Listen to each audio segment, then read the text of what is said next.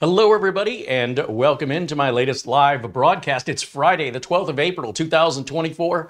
My name is Carey Holzman. Thank you guys so much for tuning in and joining me today as we have a review for you on a new Minisforum mini PC that is an unbelievable value. And, well, I'll tell you what, you can decide it for yourself as we talk about that today, kind of go over it and give you an idea of what you can expect if you want to buy one. Hello and thank you to all the members joining us and all our regulars, our friends in green and blue and white there in the chat room. Thank you for hanging out with me today. Hope you're having a great Friday so far. And into the chat room here very quickly, a thank you to our supporters, Mortant, as well as Dwayne Blackwelder, Luke Greenia, renewing their membership. Dwayne said he looks like he's going to be able to make today's live stream. Right on. We're glad to have you here, Dwayne. Luke Greenia, been a member now for 23 months. Wow. Has membership been on for almost 2 years? Holy cow. He says, hello, everyone from Vermont. Hey, Luke, thank you for continuing your support here. 3D Everything, also a member for 23 months, says hello. And Alan Lindas with a $17.77 contribution. Said, I've missed a few podcasts, so I will double my fee. Craig Casabona with a very generous $20 super chat contribution. Ben Lard joins us from Scotland and contributes £2. And Chris Johnson, another member, renewing now for their 23rd month. That is so awesome. Guys, this channel would be a fraction of itself currently without your support. So I can't thank those of you who are members enough for making this channel continue to be able to produce as much content as I want to make. Speaking of which, Mark Gaines, also a member for 23 months. Mark joins us from Northern Ireland. He says, hello, Carey, Marlena, DG, and everyone in the chat. Welcome in, and thank you again. Now, this week has been a pretty busy week on the other side of things. Obviously, that's if you're not seeing videos from me during the week, it's because something of a higher priority is taking place. And so that's been quite stressful the last couple weeks and trying to work through it. It's maybe resolved, I'm not sure. But in the meantime, there is no shortage of content for me to make. There's a shortage of time for me to make them in. So hopefully I can get to making more frequent videos next week or very soon as I can. I've got a lot of catching up to do. And thank you again for making it possible. Nick Caffrey with a €5 contribution says, I'm happy to be here. Hello to Carey, Mara, and chat. Welcome in, Nick. Thank you. And Barry Klein renews membership, also 23 months. He says, today is my anniversary as well. That is so awesome. So many of you that are members for 23 months. I'm sure we didn't have membership 24 months ago. So you guys must be part of the original gang that supported me right on day one. And I can't thank you enough for that, because this channel would be a fraction of what it is today. It'd still be around. It just wouldn't be as active as it is without your support. So we're here for you. We're for the community and by the community.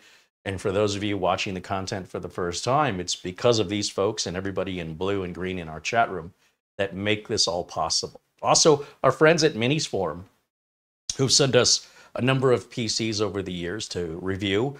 They don't have any formal contract with us. It's basically a gentleman's agreement. They send the unit at no cost, and I review it in an honest way, and that's it. That's the deal. And a lot of companies don't want to do that. A lot of companies, they want a commercial, and they want to be assured that you're going to be selling their product. Otherwise, why would they bother? So you're dealing with a company that really believes in their product when they have the confidence to say, yeah, we'll send it to you, you review it, say whatever you want.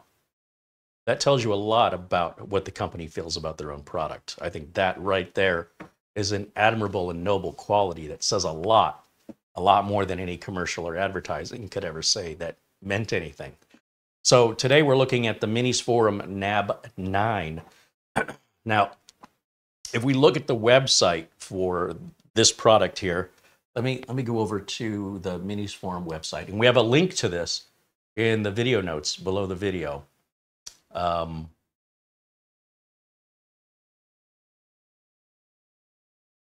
Guess my glasses don't really help when I'm trying to see that far away. Let's see. We want the window capture. There it is. Okay. So you'll see this page covers 3 different models, the NAB7, NAB6, and NAB9. And the difference between them is how they're going to be spec'd out with which CPU they've got, right? So looking here as an i9-12900K, this is the NAB9. If we click over here, you'll see the i7-12650H, which is the NAB6. On the outside, they look pretty similar, but it's the inside that makes all the difference. They do share the same housing. Now, if you look here, they, unlike other mini PC manufacturers, you can buy this in a bare bone format, meaning you can go and get your own RAM as much as you want to get, as fast as you want to get it, and your own storage as much as you want to get, as fast as you want to get it, and put your own operating system on here. So you don't have to buy this with some factory default RAM and storage that, for some of you, isn't good enough for you, which is just wasting your money if you're just going to turn around and take that stuff right out. For most people, they'll be very happy with just a regular configuration of 32 gigs of RAM and a 512 gig or 1 terabyte SSD. And of course, the price will change up here accordingly based on how you configure it. Do you save money if you do it yourself? Yeah, not really. You kind of spend more if you do it yourself because you'll be buying, in most cases, if the reason you're getting bare bone is to save money, that would imply you either already have the RAM and storage laying around or that the stock RAM and storage isn't good enough for you. I can guarantee you they're buying the RAM and the storage much cheaper than you can, but they're also not buying the high end.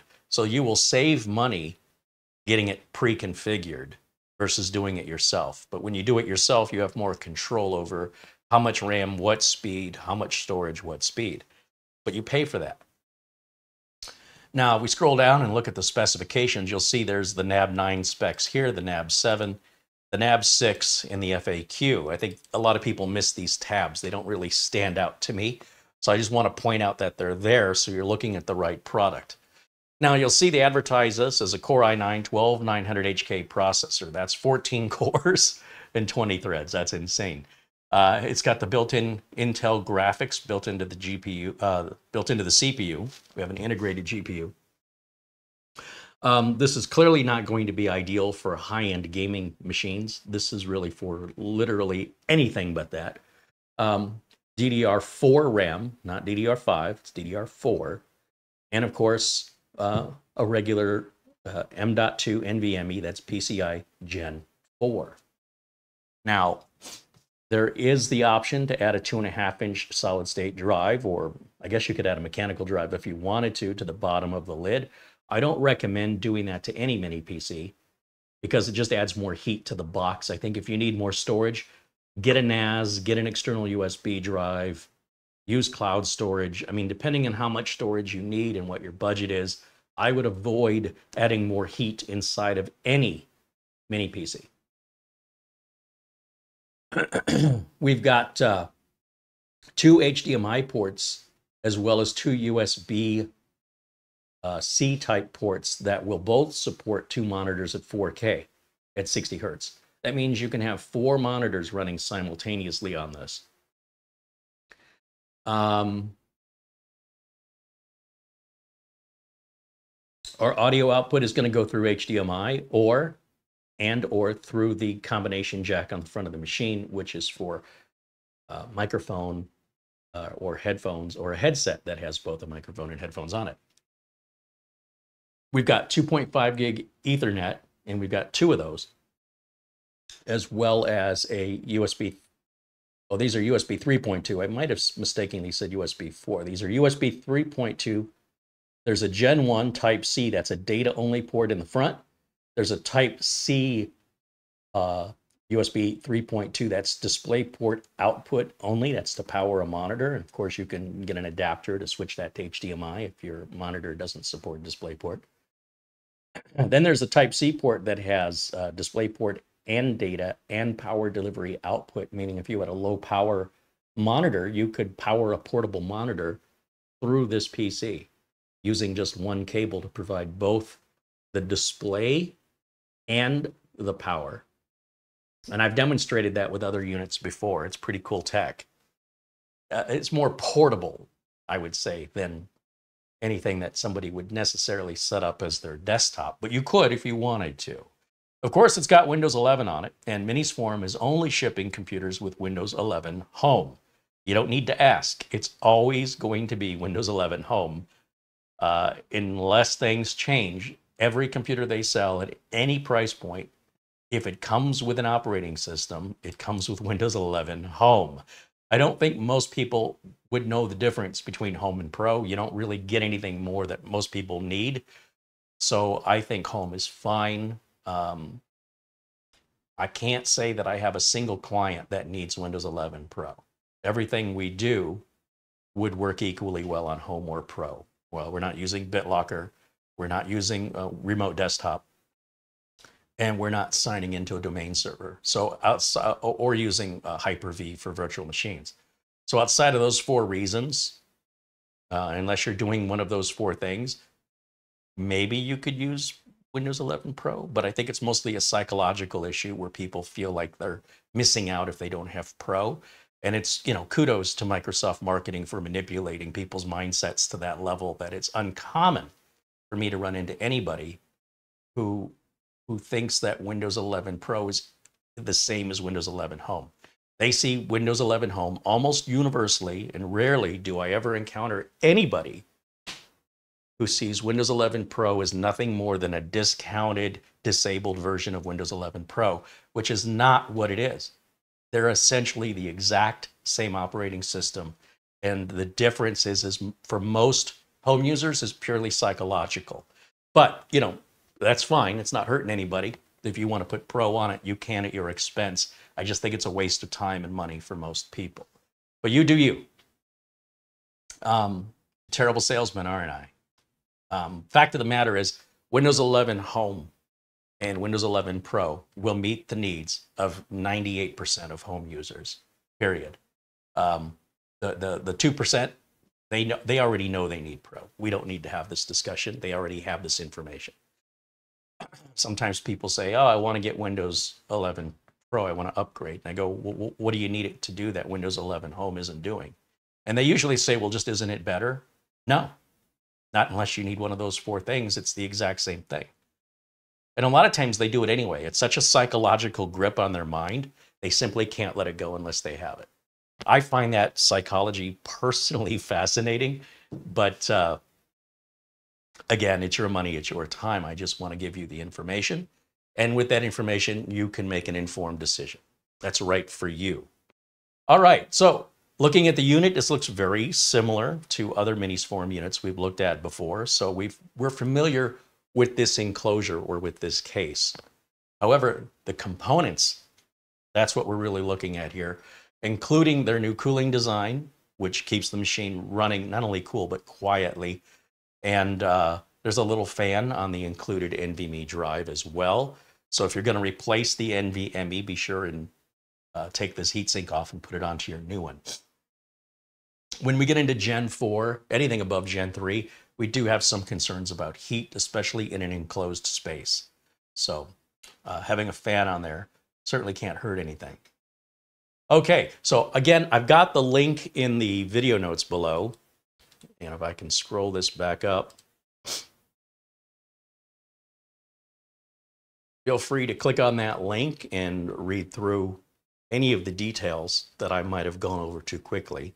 And of course, if you have questions about the unit, go ahead and put them in the chat. But let me go back right now over to camera 1 and let's open up the box. Now, I will tell you that unlike in previous live broadcasts where we've waited for updates forever, I've gone ahead and taken this out of the box and did all the updates on it. Now, we did have Windows 23 H2. It did not require me, I don't think it required me to run the bypass NRO to get past the Microsoft account requirement. As I recall, that was already done, but it's otherwise, it's a nice, clean, bloat-free version of Windows 11 Home, just the same as you would install. And feel free to reinstall it if you don't trust manufacturers' installs. No harm in that either. You can essentially do that for free, downloading your Windows 11 image from Microsoft. We got videos covering all that if you've missed out on those. Now, in the box, we've got our manual and just a little warning here that tells us that they're not recommending you take the CPU cooler off. They're using a liquid metal, and it's an application method that requires an amount of precision that you will not be able to put back as good as it is right now. So by taking the cooler off, you're only going to be harming the cooling. You will not be making it any better. If you don't believe me and you buy it and you want to try it, you were warned. All right, so I don't know what else to say on that. So they're not telling you this because there's something they don't want you to see. They're telling you this because there's a very special application method on the liquid metal cooling they're using that basically requires a machine to do it. So just so you know what you're getting yourself into.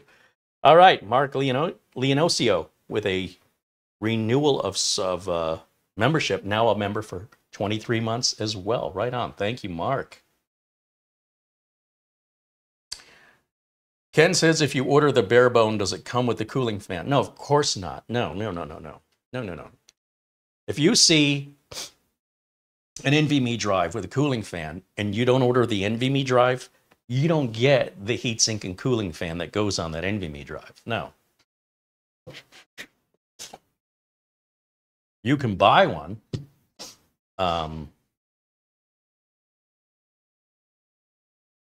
I shouldn't talk so confidently. I'm pretty sure that comes with the NVMe drive.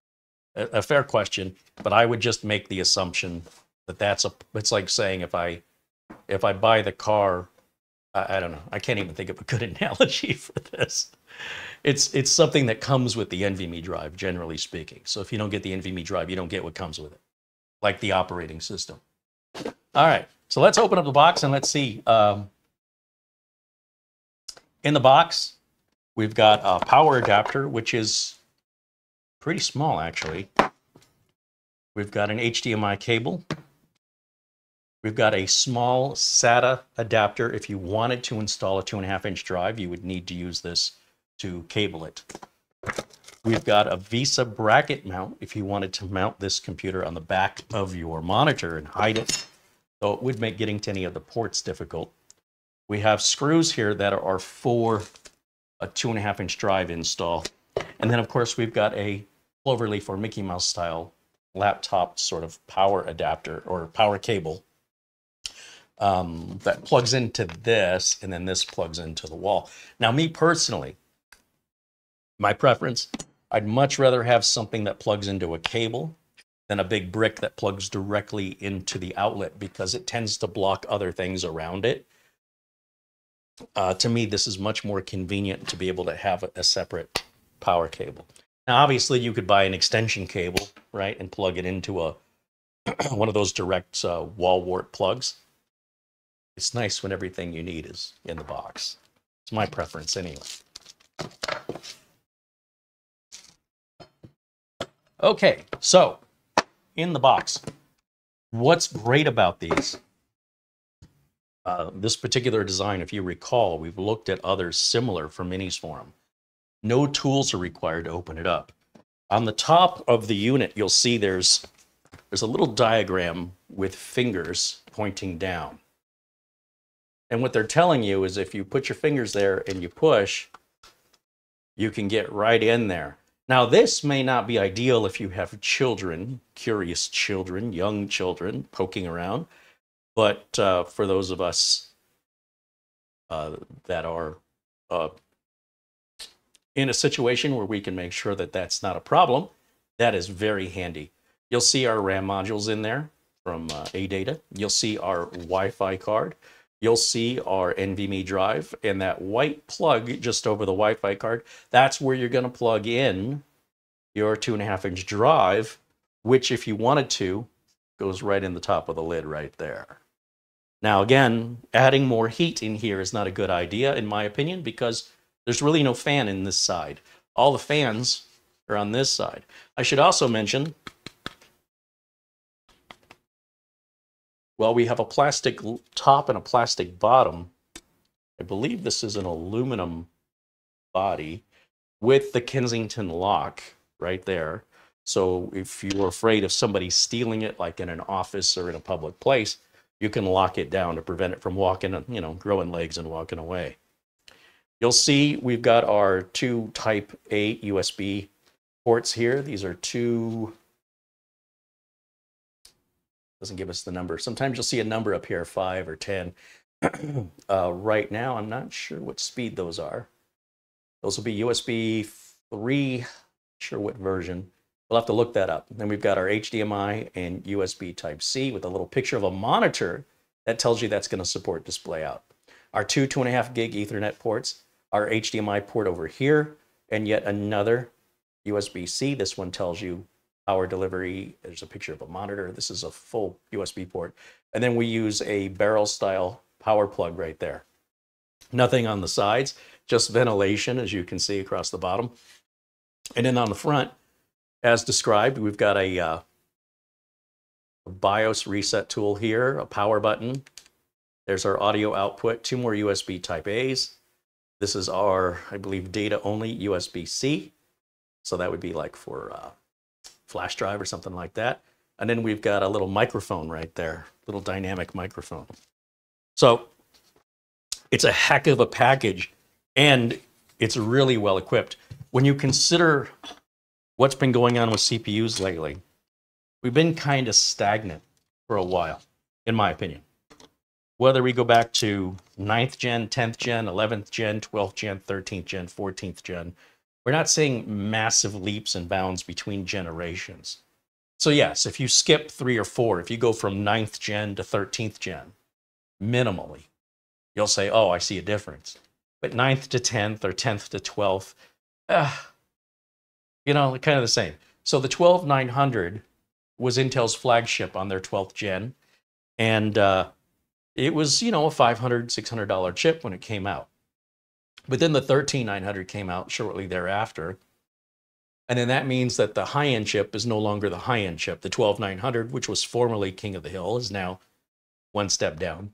And then shortly thereafter, the 14900 came out, which then moved the 13900 down, and both the concept of performance and price becomes less desirable for people who only want the latest and greatest, which means the 12th gen. By the way, all of these, we're living in such a weird time. If you wanted to build a desktop computer today, you could go on Amazon or Newegg and buy a 9th, 10th, 11th, 12th, 13th, or 14th gen Intel chip. They're still available brand new for sale. Of course, the older the generation, the cheaper the chip is. It's depreciated, even though it's still brand new in a box. You're getting the exact same product. So because there's not a huge difference between a 12900 and a 13900 and a 14900, the value proposition on the 12900 is much better in that you're getting far more performance for your dollar. And as such, Minisforum can offer this at a very aggressive price point, which is just 2 years ago, 3 years ago, 2 years ago, probably would have easily been double this price. So if you always want the latest and greatest, just so you can get another 15% more speed out of it, you're going to pay a lot more than 15% more. That's all I'm saying. The value goes away. So if you're looking for something that, you know, you're not entering budget level, entry level budget machine, you need something more powerful than that, then buy yesterday's flagship, which is essentially what this is. So let's plug it in, see how it performs in reality. As I mentioned, I've updated it and done all the basic things I do, and just to make sure that the video can just keep moving along and that we don't stagnate for too long, stalling, waiting for things. Now, I've said that, and, you know, who knows, maybe there's an update waiting, but it shouldn't be too bad. I think it should be good to go.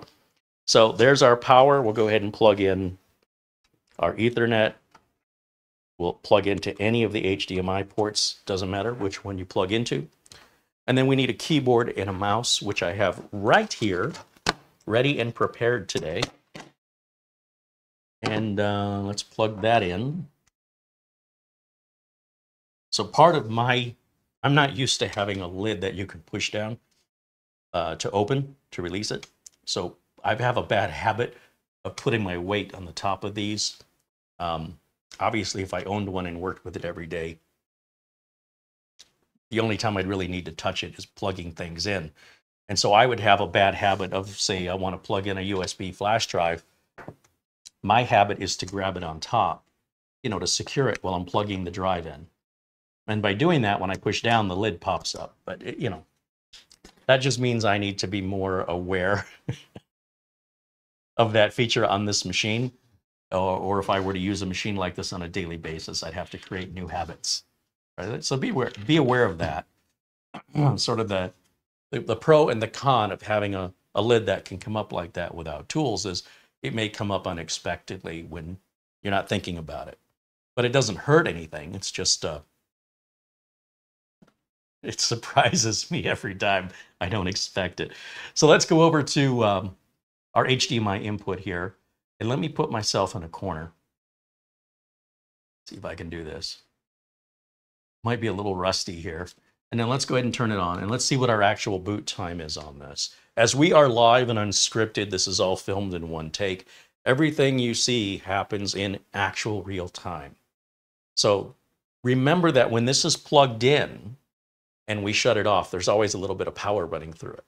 So it'll probably boot up faster when it's in a normal position of daily use. However, when you take it out of the box and it's been unplugged for power for a while, it might take just a couple seconds longer to boot. It might not. It just kind of depends on how long it's been off. But there we go. We're already booted up. And as you can see, I've added a bunch of things to the desktop that are very common things I add to the desktop. If you've ever seen me reviewing PCs before, it's all the same freeware portable software that I use for basic measurements. Now, when we talk about the NVMe drive that's included being a Gen 4, bear in mind that this is going to be a budget Gen 4 drive. This is not going to be a high-end drive, or they would have to charge you more for the machine. And that might be something you'd want, but not something the general public. The general public wants as much as they can get for as little as possible. And so it's always a challenge for a manufacturer to find the balancing act there. So here you'll see we're much faster than Gen 3. We've got 4,800 megabytes per second on our reads, 3,890, so 3,900 on our writes. It's respectable. It keeps the heat down, and it's nothing to shake a stick at. You're not going to see a whole lot of difference between 4,000 megabytes a second and 40,000 megabytes per second on your storage, because most of you aren't really moving that much data. And if you are, you're not doing it very often, and you're going to be bottlenecked by your internet speed regardless. So at some point you reach a point of diminishing returns where you're just chasing after benchmark numbers that in reality make a very insignificant difference in the operation and boot time and performance of the machine. It's all mostly a psychological game. Some people do need to have the extra milliseconds. Some people, but most people would never notice it. So those people who need that, they obviously pay a lot more money. So you have to have reasonable expectations about what you're getting. And instead of looking at at 4,900 megabytes per second, I know I can buy a Gen 4 drive that runs 7,300 megabytes per second. Yeah, and it's going to cost you a third of the price of the whole computer, right? So if you want that, you can do that. You can spend that extra money for that excess. But then if you actually had a stopwatch or you had somebody who didn't know computers just time you, because I think most people they're too connected, they're too close to see it. Just have a friend or a family member who has nothing to do with computers. Time how long it takes the computer to open, how long it takes for you to check your email or get online, how long it takes for you to do whatever it is you use your computer for, with the faster drive and with a slower drive. Do everything else the same. And I think the person you ask to measure that's going to say, I don't know what the heck you're talking about. They're both the same. So we see what we want to see, I suppose. And if we want to pay for that, optionally, you can. But I'll tell you what, this is a great value for everything you're getting. And this was a flagship processor just 2 years ago. Has it even been 2 years? So the processors haven't really done much in the last 2 years as far as evolving and getting better.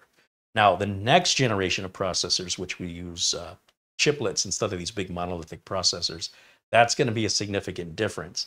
Will it be better or worse? I don't know. We'll see. But the 14th gen is just a 13th gen, which is really just a 12th, which is really, they're all just kind of built on the same platform.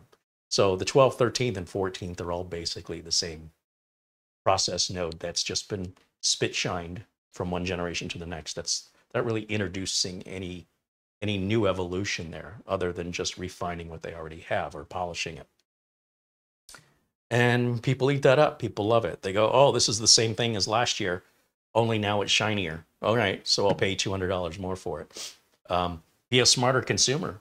Buy last year's model or the model from 2 years ago that's brand new, not used, and save a lot of money. You get a lot more bang for your buck, in my opinion. Something to think about.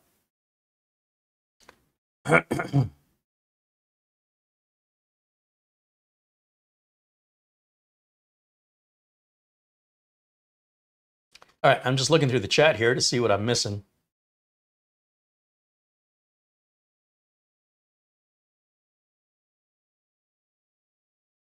Gregory Howard contributes $20 in Super Chat. He says, my brother passed away at age 72 a few days ago. Oh, I'm so sorry. I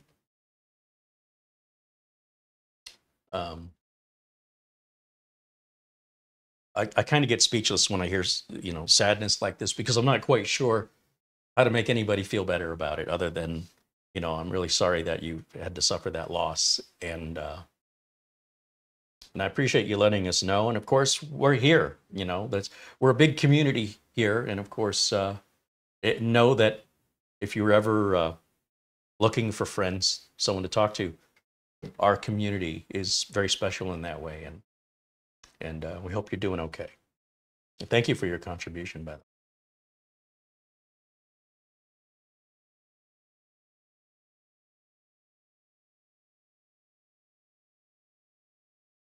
Mark Leonosio says hello from Las Vegas.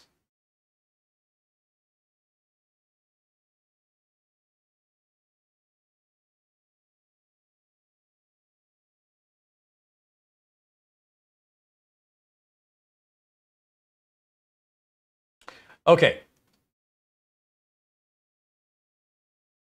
Now, I don't know how well you can tell, but this thing is dead silent. I don't hear a fan in any respect. Now, of course, if we start really pushing this machine hard, I expect the fan will become audible, but at no point does it ever get, in my opinion, it never gets loud, like distracting where I have to leave the room to talk on the phone or something like that. But you'll definitely know it's on, right? When you're really making it work, something that's really resource intensive. I'm trying to see what we can do here to, what do we have we can run?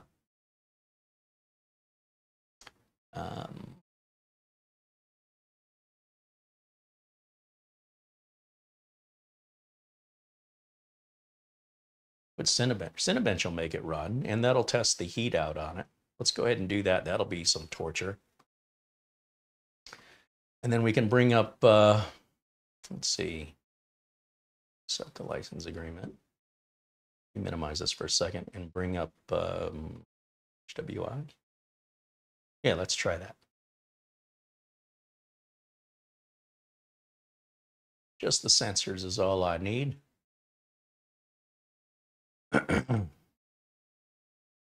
It's censorship. All right, let's take a look at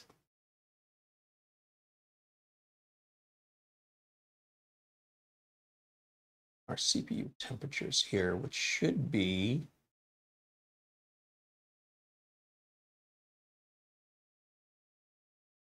right here. Now you can see our temps right now probably rival that of whatever computer you're using right now. Desktop or laptop may not even be running this cool. That's how good this cooling system is. But what happens when we torture it? Let's find out. Now, the Cinebench has been a benchmarking tool that people, especially on YouTube or on evaluating websites, will use, which is not representative of any actual workloads people do.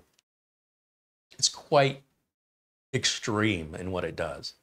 So with that in mind, let's see how it survives or how it handles it.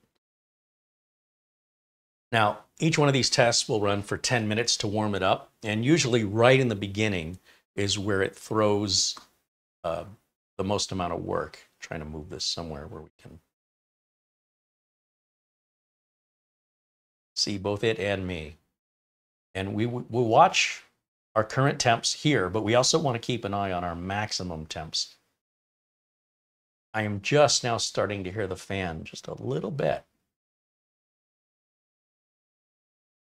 And this will run for a full 10 minutes. So while we're waiting, and we'll keep an eye on what's going on here on our temperatures, and we'll keep an ear on our fan noise if you have any questions.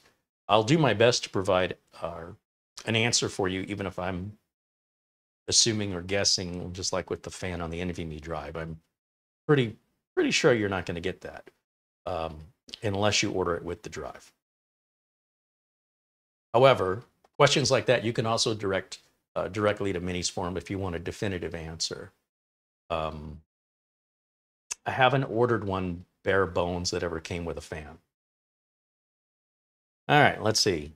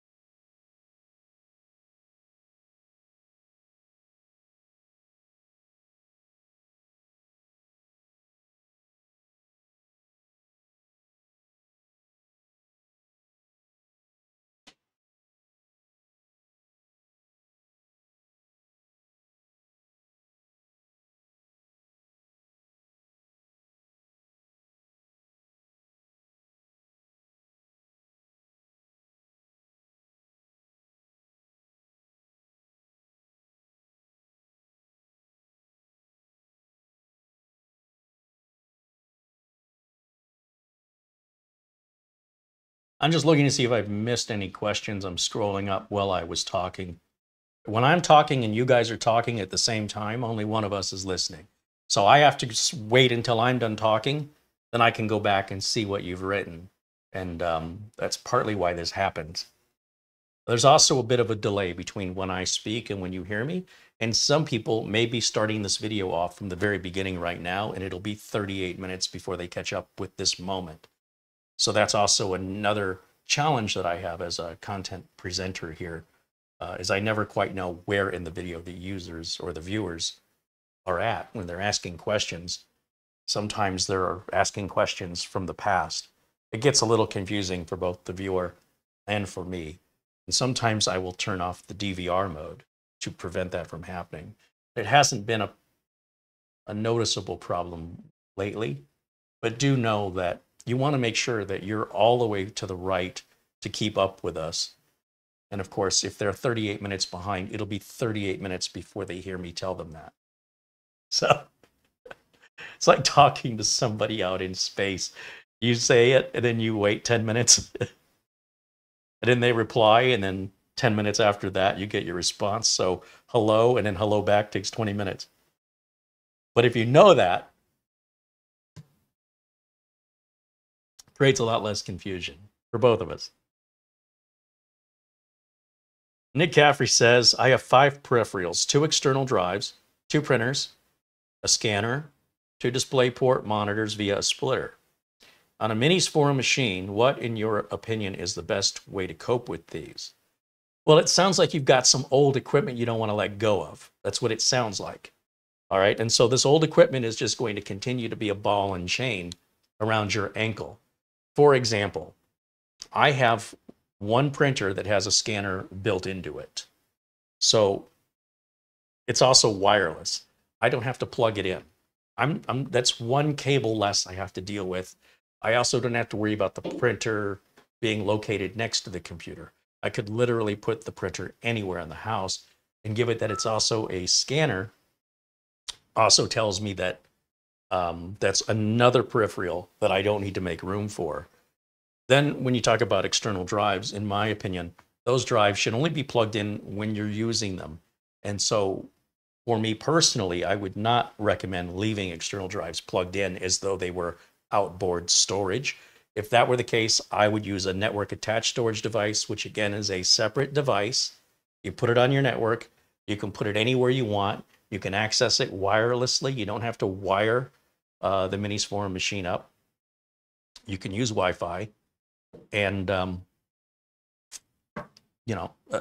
for me personally, when I hear what you've got, it sounds like what you've got is some old equipment you don't want to let go of. And you want to know what's the best way to hook this old equipment up to new equipment. And that's always going to be difficult. And it's only going to get worse. Old equipment works best with old equipment.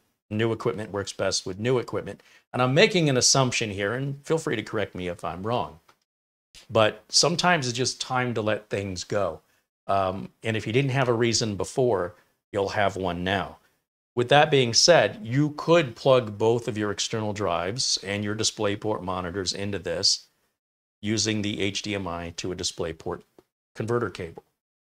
You could buy a cable that's literally HDMI on one side and DisplayPort on the other, plug the HDMI side into the mini PC and the DisplayPort into the back of the monitor. Very inexpensive. What else did you have? Let's see.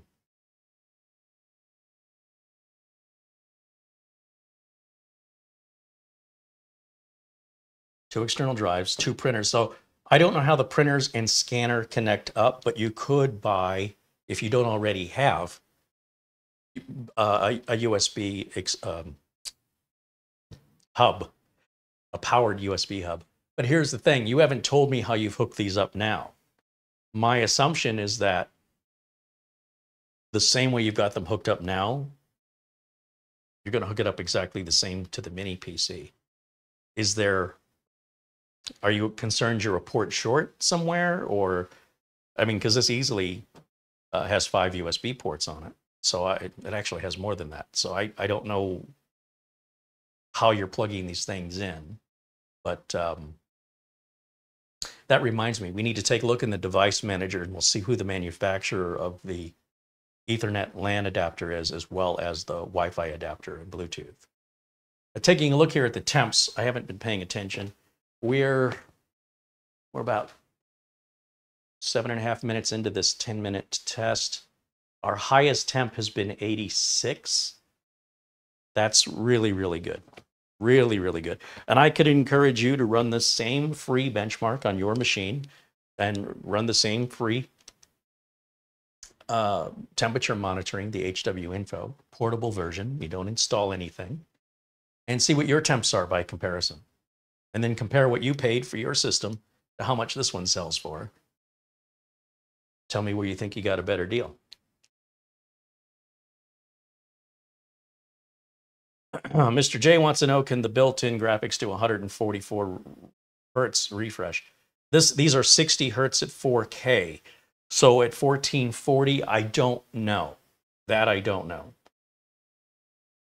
In fact, I would say no one's ever asked me that question in the history of this channel. So it's not a common question. But for questions I don't know the answers to, you can always ask Minisforum directly at their email address, or reach out to them on Twitter. A fair enough question. If I can't answer it, I guess you got me stumped on that one.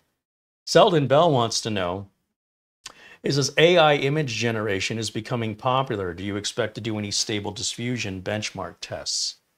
The problem with a lot of the AI generated stuff is a lot of it's happening on the server side. It's not necessarily happening on the desktop. So if you go to any of like hyper.ai or suno.ai, all of that's happening on their side and you're just getting the results. So I would need to know what software you're using and whether or not that software takes advantage of or requires a neural processing unit or an NPU. Because most processors in the market right now have no NPUs, I don't know how beneficial it's going to be to do those benchmarks. However, the industry is always changing and evolving, and we change and evolve with it.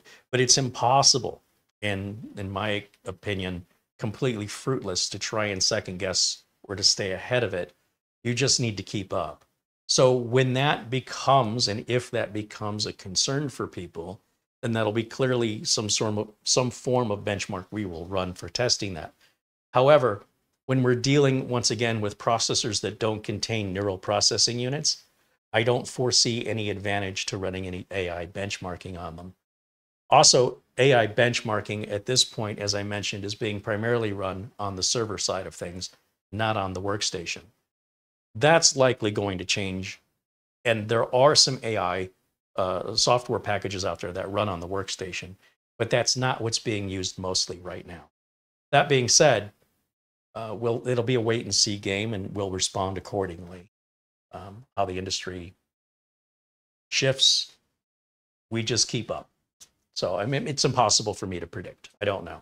Probably there'll be some sort of AI test at some point, but too early for me to wonder when or what that test is going to be.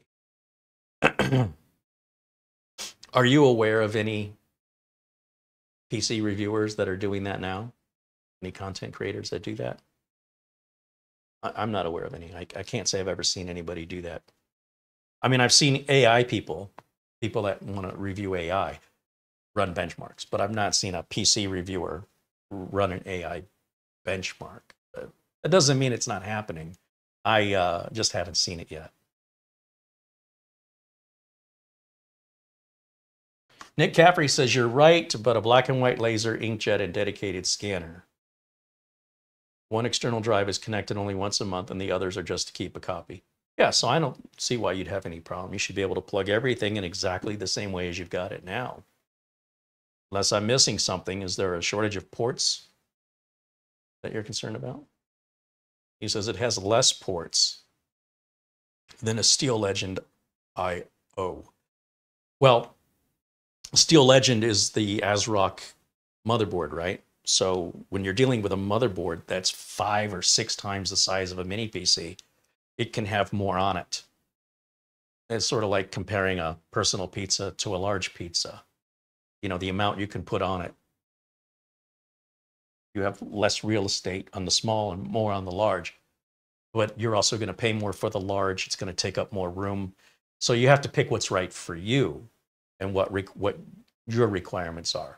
For a lot of people, a lot of regular common end users, they think a computer is a big ugly box.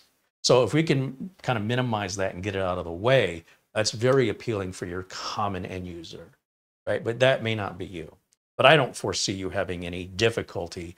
I don't think you're using anywhere near all the ports that the Steel Legend offers. So having fewer than what you're using would be a concern. But having more than what you're not using them anyway. Anything you have that you're not using, you might as well not have. What difference would it make if you had it or you didn't? If you're not using it or it's not bringing you any benefit, how would you miss it if it were gone? How would you even know it was gone? All right, so there's our benchmark on the first test right there. Let's go ahead and run the second benchmark, the single core. Let's go ahead and start that. That again will run for another 10 minutes and bring those temperatures back so we can keep an eye on those. Kyle wants to know what's the best place to get a NAS chassis with only with no hard drives, so I can buy one and put my own drives in it. Pretty much any NAS, whether it's Synology or QNAP or TerraMaster, you can buy those, and all you got to do is slap drives in it. If you want to build your own NAS, I don't recommend it. I think it's a hobbyist activity for people with a lot of time who want to spend 3 times more time and money to do it all themselves. It's so much cheaper and so much faster to go with a solution that all you have to do is put the drives in. But you can do it either way. It's your choice. There's a great website, or not web, well, I suppose they have a website and a YouTube channel called NAS Compares. And there's also one called Space Rex. All one word. NAS compares, NAS compares, or, and, you want to compare, Space Rex. Both of those are excellent resources if you want to learn more about NAS. Both do it yourself, build it from scratch, and spend a lot more money for a less power efficient machine that requires a monitor, keyboard, and mouse versus a standalone machine like Synology, QNAP, Asus Store, Ugreen is even coming out with them, and TerraMaster, which are going to be far more power efficient, far more secure, and not require near as much time to configure. But to each their own. Some people really like that challenge. Let's see. Thank you for the question, Kyle. Let's see what else we have here.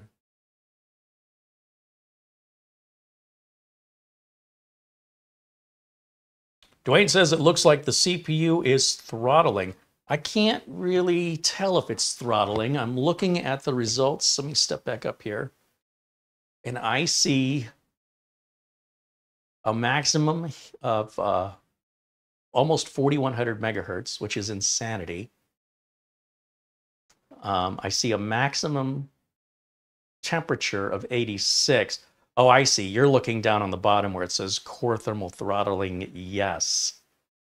I don't know that that's telling us that it's happened or that's telling us that it's enabled. Kind of, I guess looking at current, minimum, and maximum, on current thermal throttling says no, on minimum thermal throttling says no, and on maximum thermal throttling says yes. Well, you know, it may be set in the BIOS to throttle at a lower temperature, because I can see the CPU package did reach 89 degrees Celsius. So personally, I would feel better knowing that it throttled versus waiting if it got up to 100. I would much prefer it never got to 100, me personally. There's some talk about Intel 12th and 13th desktop CPUs causing games to crash after a few months. And NVIDIA says, hey, it's not us, that's Intel. And I don't think it's Intel. I think it's the motherboard manufacturers overvolting those chips straight out of the box without you really being aware of it. And I do have an upcoming video to expose this and show you how you can tell if it's happening to you. Same thing happens with AMDs, but I can't cover them both at the same time. It's too much information. And the complaints right now are that we might be seeing a quicker degradation of the CPU on the Intel side than we're seeing on the AMD side. I'm assuming. But either way, you should know how many watts are being sent to your CPU. In some cases, it's 2 to 3 times the manufacturer's recommended wattage. And the motherboard makers universally are cranking that up without your knowledge or permission. So I'm going to show you how you can tell and how you can put it back to Intel specs. People say, well, you lose performance. Yeah, but you gain reliability. You lower your temps. You lower the amount of the cost of the electricity and the heat that it generates. You quiet it down and it'll last longer. So when somebody buys a high performance sports car, if they're going to drive it, they're probably going to need a lot of maintenance on it. Nobody's buying a Ferrari because of how reliable it is or that it's going to last for a really long time. The only ways Ferraris last a long time is if you pour a lot of money into them or you put them away and don't drive them. So it's kind of like that when we go into this higher end of seeking out higher performance by essentially causing long-term damage through putting too much power through the chip in order to get a little tiny bit back. You lose all your power efficiency. It doesn't make any sense to me. But the motherboard manufacturers are doing it universally, automatically, and they're not making it clear or easy for the consumer to make an informed decision and make that change if they choose to, requiring me to have to make a video to show you separately how to do that on MSI versus Asus versus ASRock versus Gigabit. They all do it differently, but yet they all do the same thing. They find themselves in a position that If they don't do it, they'll be perceived as not being as good as the competitors. Look how much faster my Intel chip runs on the Asus board, because the Asus board is throwing 400 watts into a 253 watt rated chip. Okay. So I guess that makes the motherboard better? Well, this is the intelligence of the community we're dealing with. This is the mentality. So it's, do we educate them or do you just go with it? And quite frankly, if your goal is to educate them, you're going to go out of business before they're educated. So if you want to keep up with your competitors, you have to do what they're doing, even if you don't agree that it's right. That's the unfortunate reality. If you say, hey, we're sticking to our guns, we are not sending more voltage to the chip without the user's consent, and since most users won't know to do that, to enable it, your competitors will be enabling it by default and not telling the end user. And so the end users that have problems will likely be the ones that are being overvolted without their knowledge. The ones that have a stable, reliable computer that perhaps doesn't run quite as fast on benchmarks, but insignificant for a human being to tell the difference, those are the ones that are going to have problem-free computer for the next 10 years. So what do you do? What do you do if you're the motherboard manufacturer? And this is the reality. You stick to your guns and go out of business, or you keep up with your competitors, even if what they're doing is against everything logical that your engineering standards would otherwise not do. I can't blame them. It's pretty messed up. Shamim wants to know if today's video will be added to the Mini PCs channel. Yeah, my goal is to get all of the Mini PC reviews here over on the Mini PCs channel, just kind of edited down a bit. I just haven't had time to do anything for a while. That channel doesn't generate really any revenue, so it's really just a little fun project for me to do on the side and to sort of bring all the Mini PCs together in one place.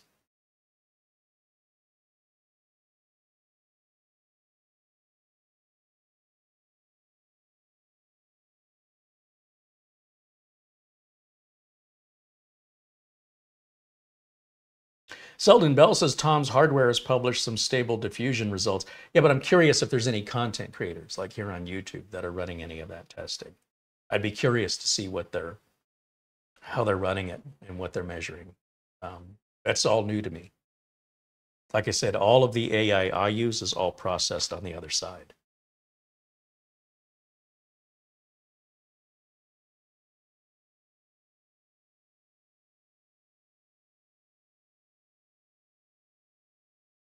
Paul wants to know if I'm seeing any ARM-based CPUs being used in the Windows consumer or business space. Paul, not yet. Not yet. It's possible that we will see that moving forward. I think the new Microsoft Surface, which I don't even think is out yet, will have that ARM-based CPU architecture. And that I think is going to be one of the early ones. I don't know of anything ARM-based that's currently out and available yet. And if it is out, I haven't seen it, nor have I heard of anything. So we'll see. I don't know what else to say. We just have to wait and see. As many people shift away from, especially when we talk about consumers, they shift away from a traditional box and move over to their cell phone or their tablets, because a lot of consumers don't need the hassle and the space that a PC takes up. They've already got their phone. And if their phone can already do everything, as long as they're okay with the screen and they take it with them wherever they go, which is way more convenient than taking a tablet, a laptop, or certainly a desktop. You've got your phone with you anyway. And so the computer becomes redundant to a lot of consumers. But in business, the computer is critical to actually getting any work done. It's a lot of typing and reading that has to get done. You need a bigger screen. You've got an employee that'll be sitting at a desk, whether they're working locally or remotely. Working remotely on a phone would be, for most jobs, quite difficult.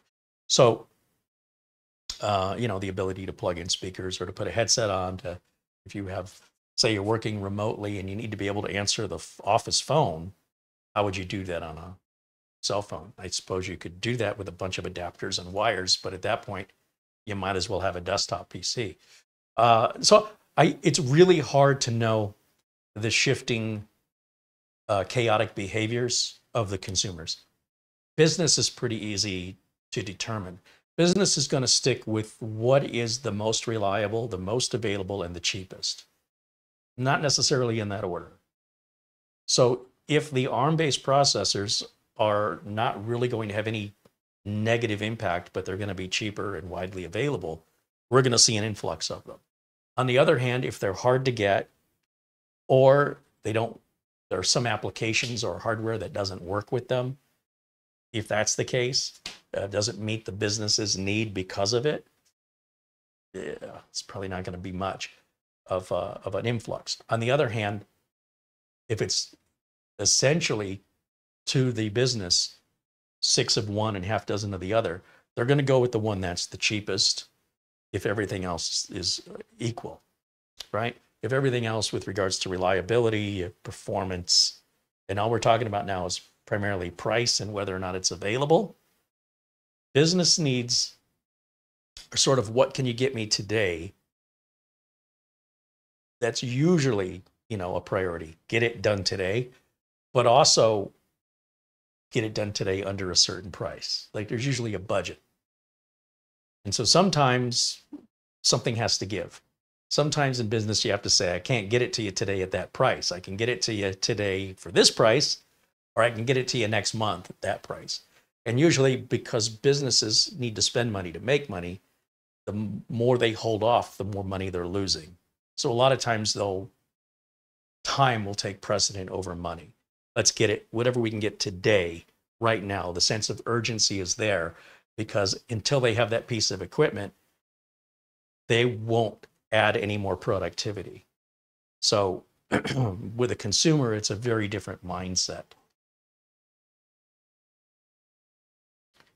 Mark Jones wants to know, Carey, what do you think will be the next big thing in the computing world?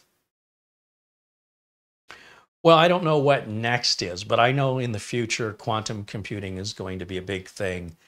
Upcoming AI is incredibly exciting. I think that people don't really comprehend how much better AI is going to make your life. They have AI therapists that you can talk to instead of waiting for an appointment to talk to a psychologist or a psychiatrist. Perhaps you can talk to an AI bot right now that essentially gives you all the same information, maybe more accurately and more thoroughly than any human being could, available at your phone without you getting up, making an appointment, or having to go anywhere. The AI music generation, that Suno AI, is frighteningly good, frighteningly good. So I can only imagine where AI is going with regards to the medical field, with regards to, when you want information, you Google it, right? And even Google Answers now are coming up with an AI response first. Have you noticed that started happening? And it's amazing how accurate that AI response is. And it's really, really bad today compared to if we look back on this a year from now. We're going to say, wow, look how terrible it was. And as mind-blowing as it is today, and a year from now, we're going to look back at it and go, look how pathetic that was compared to what it is today. So we've got that to look forward to, which of course scares a lot of people, and maybe rightfully so. But anytime we have a big change, when bicycles were invented by, or not invented by, but the safety bicycle, which the Wright brothers were originally making bicycles, parents didn't like the idea of their kids being able to get on a bicycle and go much further than they could walk in a day and come back. What good could come of that? So they wanted to ban bicycles. Whenever there's a big shift in the change of our culture, it is generally the older people that are resistant and the younger people that embrace it. And here's a spoiler alert: the younger people always win, always. So whether or not you're afraid of it will not change it.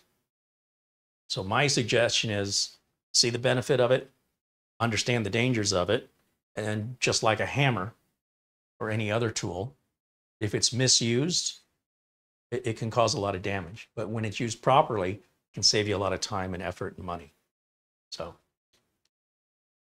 You know, you can use a screwdriver to turn a screw or to stab somebody. It's the same tool. It's just being used differently.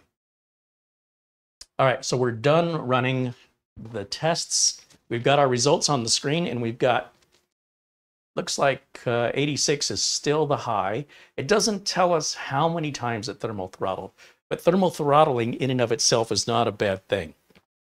If it didn't thermal throttle, it could damage the processor and you would blue screen and crash the machine. So to temporarily shut some of the cores off in order for the CPU to cool down, keeps the machine moving forward, perhaps not at its ultimate performance, but you couldn't do that on a car either. If you put your foot all the way to the floor, especially if you have like a turbo enhanced engine or supercharger, you're going to overheat the engine. So this is just normal when it comes to performance.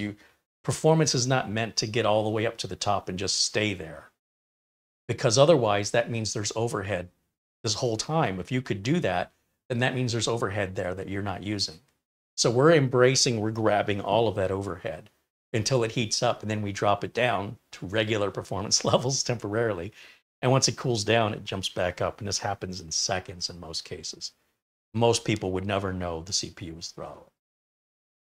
I mean, unless it's excessive. Like if it's throttling for 10 minutes or some excessive period of time, you're definitely going to feel like something's wrong with the computer. It will become slower, more unresponsive, and that usually means something's wrong with it. That would not be considered normal operation. That would suggest to me that the cooling isn't working properly. Something is blocking the fans, or the fans aren't turning, or the thermal material isn't there. Something's wrong. But under normal operation, thermal throttling that isn't being used, what's the point in having it? Again, I have to tell you, if you're not thermal throttling, you aren't using the peak of your processor's abilities. So seeing that isn't a bad thing, it's a good thing. How we choose to look at something as negative or positive is a choice we make. So if you're assuming thermal throttling is a bad thing, I can guarantee you if we slow the performance down of this chip, we won't thermal throttle anymore. Which would you prefer? So I'll take the performance without losing my stability. And that's how we get there.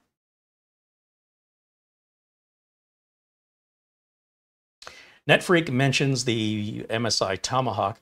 So I did mention this in a tweet last week, 2 weeks ago. If you're not following me on Twitter, you're probably just repeating information I've already tweeted out and not knowing. But we have one of those MSI boards here. It was available for sale on Woot that said it was refurbished, and I bought one.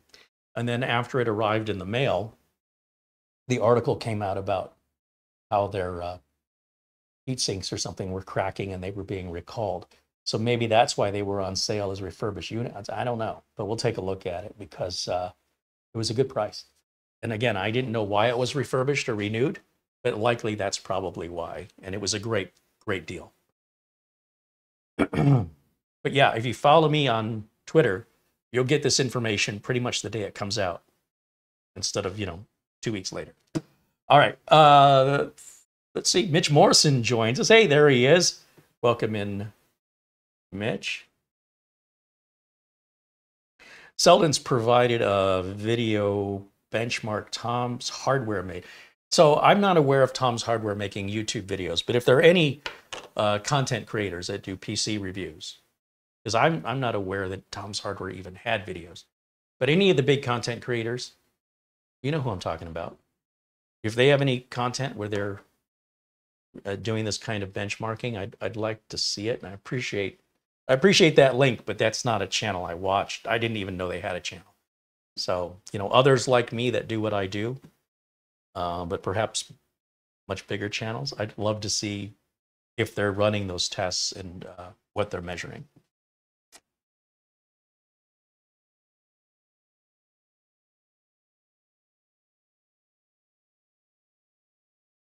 Since the testing is done,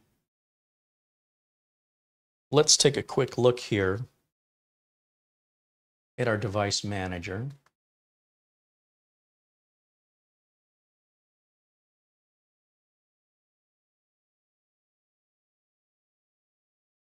And under network adapters, we can see we've got the Intel i226V on both 2.5 gig LAN ports, and a MediaTek Wi-Fi 6E Wi-Fi LAN card, which is also Bluetooth.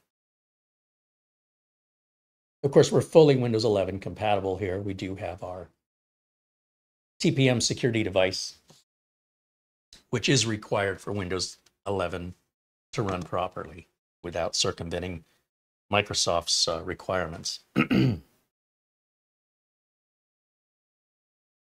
Circumventing the Microsoft requirements for Windows 11 is, to me, as a tech, it's like when the barriers come down over to prevent your car from driving over the train tracks because a train is coming, and then some moron drives around the barrier to beat the train. That's the way I see anybody circumventing the security requirements on Windows 11 to force install it onto a non-compliant Windows 11 machine. That is not going to last very long. And I think with the upcoming 24H2 update, there's going to be a lot of remorseful people who wish they didn't do that. You'd have been much better off staying on Windows 10. Windows 10 support is still, as far as I know, ends October 14th, 2025. To the best of my knowledge, they will not extend it.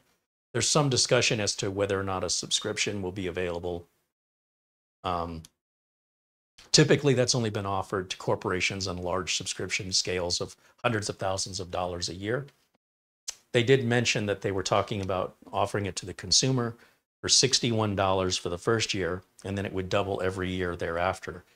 So if you wanted support for Windows 10 throughout 2026, you would pay $61. In 2027, you would pay $122.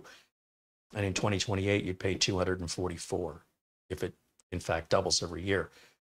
I also think Microsoft's not going to do this. Obviously, the upgrade to Windows 11 is free. Why would you pay money to keep Windows 10? It doesn't make any sense when you could just go to Windows 11 for free, unless, of course, your computer's not Windows 11 compliant. But then at $244, you're well on your way to a whole new mini PC. So, which would be faster, under warranty. It would just be everything brand new and likely be better in every facet. However, it's all just conjecture at this point, but I don't expect Windows 10 support for average individuals to continue after October 14th of 2025. Still a long, long way away. That's in the life of a hummingbird, that is pretty much a lifetime away.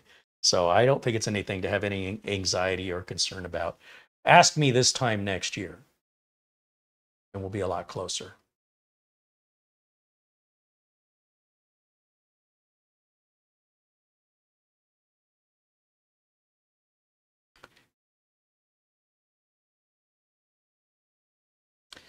Okay, I think I can, let's go close this down here, close this down here, and you go back full screen on camera 1. There I am. Let's see what other questions you've got for me here.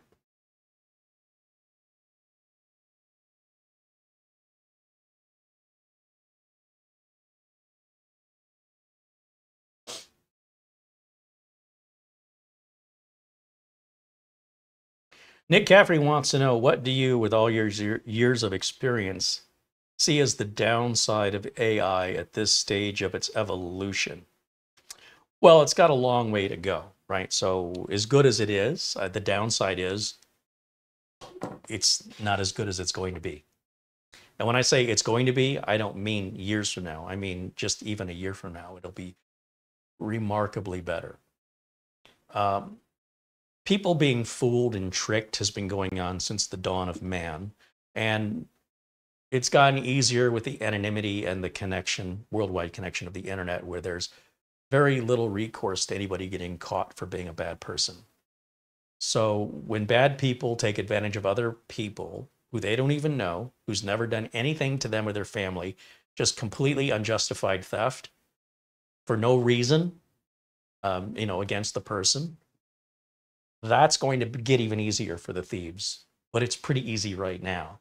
So the importance of us as individuals to be able to determine and judge what is real from what is fake is going to become more challenging.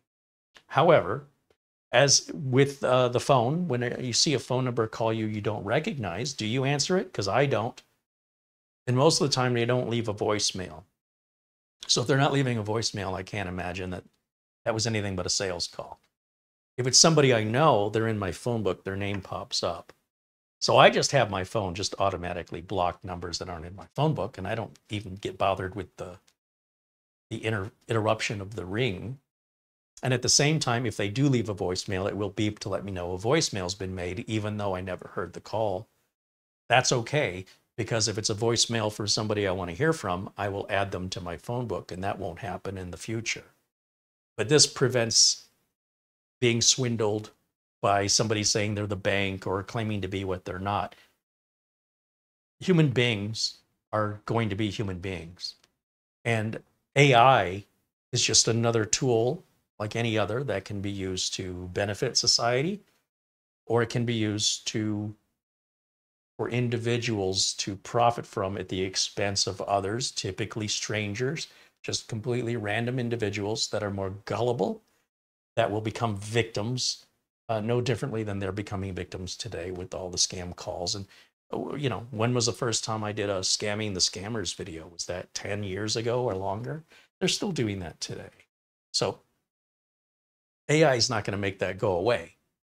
The same skills that you use today to determine if the person on the other end of the phone is real or not are likely going to be the same skills you're going to need as more and more goes to AI to determine what's real or not. The question is, will it get so good that it's impossible to tell? And if that becomes the case, then the only way to do any financial transaction is to initiate it yourself or to do it in person. So being in person is going to become more valuable, you know, especially for anything involving any type of a sale. You're less likely going to be scammed by somebody facing you in reality versus, you know, a phone call or an email. Congratulations, you've won. Hey, it's the post office. We're having trouble delivering your package. Really? Like nobody thinks, when did the post office get my phone number? They just think, oh no, the post office is having trouble delivering my package. They don't take a step back and go, how could they have my phone number? When have you ever given the post office your phone number? It's weird. Very strange. And people get swindled by it, like just not thinking. It's unprecedented. It's not like you get emails from the post office all the time. Oh, here comes another one. You literally never get them unless it's a scam, or unless you specifically went on the Postal Service website and requested that they email you something. And even then, knowing the Postal Service, you're not going to get it. But, you know, what are you going to do? So that's, I suppose, the potential dark side of it. But people's responsibilities are still going to be on them. It's not my responsibility to protect you. Welcome to, you know, welcome to life. You've got to watch out for yourself and your family. Probably nobody else is.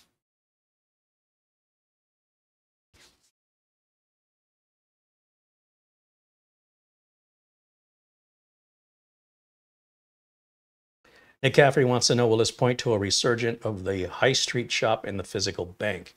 You know what? It's very difficult to see the future with any clarity. Your guess is as good as mine. We don't know what the AI is going to look like, how it's going to interact, where the potential confusion might be, how the public will react to it, and how the culture of the public will react to it. Will it be something they embrace, like a smartphone? Or will it be something they shove away, like an Apple Newton or a Microsoft Zune? How can we know what's going to happen? I think we're trying to be prepared. I think that's the idea behind your question. But it's sort of like you're preparing for something that's based solely on your imagination and not on any reality. So is that preparation nothing more than unnecessary anxiety and a waste of time? Since it's like you're trying to know when I spin the ball at the roulette table, when I spin the wheel and send the ball rolling, is that going to come up as red or black? I want to be ready. Tell me now. And that you would say, well, Carey, that's unreasonable. That's gambling. Well, that's what you're doing right now. You're asking me to project something I have no control over, that none of us have any control over, that is completely chaos. And we just don't know. But what we do know is there won't be anything that happens that we can't handle and address. So whatever that happens to be, until it arrives, you know, unless we see it coming, unless it's very clearly heading our way, we can give a heads up. But in most cases, we never see it coming. It just sort of happens naturally, and it may not even be obvious to you that it's happening. Sort of like the evolution of the smartphone. It may not have been obvious once the majority of society started to embrace that and step away from flip phones. It might have been that you were an early adopter, or it might have been that everybody you knew had one but you before you got one. But either way, once the change occurred, we deal with it, and however we seem appropriate, once we have the factual information to base a decision on. But basing a decision on conjecture and imagination, it's like playing a game that you're not likely going to win. So I don't know. If there's a game that's being played and I know that the chances of me winning that game are very low, it's not really a game I want to play. It takes the fun out of it if you can't win. What's the point? I got to believe I can win. All right.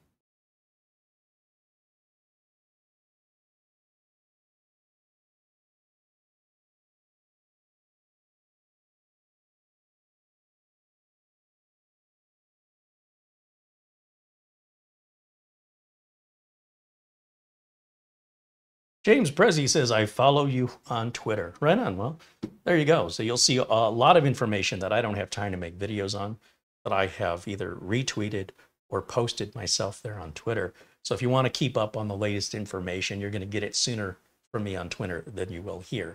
It happens there first. It happens here second.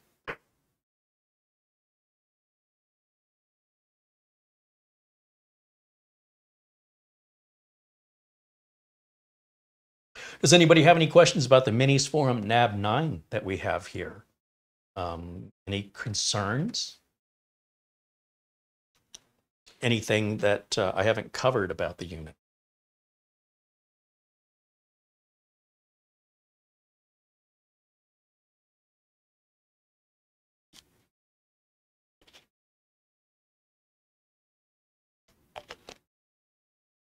Ian McLeod said, Skynet is here. Well, some people hear opportunity knocking and complain about the noise. So you can choose to see it in a positive way or a negative way. It is a voluntary choice that you make. I suggest choose happiness, because the reality won't change. Because you see reality in a negative way doesn't make it negative. And because you see reality in a positive way doesn't make it positive. But one makes you happy and one makes you sad. And since that's a choice you voluntarily control, it takes the same amount of energy and effort. Why not choose happiness? John Williams says, thanks for sharing this awesome mini. Have a great weekend. Well, thanks for hanging out with us, John. It's just another evolution of the Minisforum lineup. I think it's great that they're reusing or keeping the same case design, because it's something familiar. There's no reason to change that out. It's really what's in the case that matters. And if you've got a good case design, let's keep it. Let's keep using it. That saves us money as consumers, that we're not paying for a whole new tooling of a factory to accommodate a new design when it doesn't offer any benefits other than looks, just aesthetics. So if we've got a functional design that looks fantastic, let's keep using it. I'm right behind Minisforum on that decision for sure. You saw me struggle with a mini PC from a different manufacturer trying to figure out how to open it up. It wasn't clear, and it didn't open up like any other mini PC I'd ever seen. So using something familiar and relatively obvious, stick with it. Yeah, just make sure the internals get updated, that's all. Does it come in gray? As far as I know, it only comes in this silver color. I'm not aware that there's any other color. I've never seen this particular case design from Minisforum, regardless of what the model is that repurpose or reuse this case, past models. They're all silver. It's one color.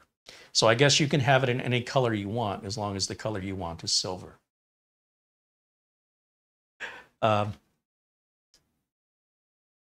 If you're looking for cases that come in multiple colors, I think you'd have to switch to a different manufacturer because I don't think Minisforum offers different colors. I think you're thinking of B-Link, and B-Link has been mysteriously quiet for the last year with really nothing new coming out.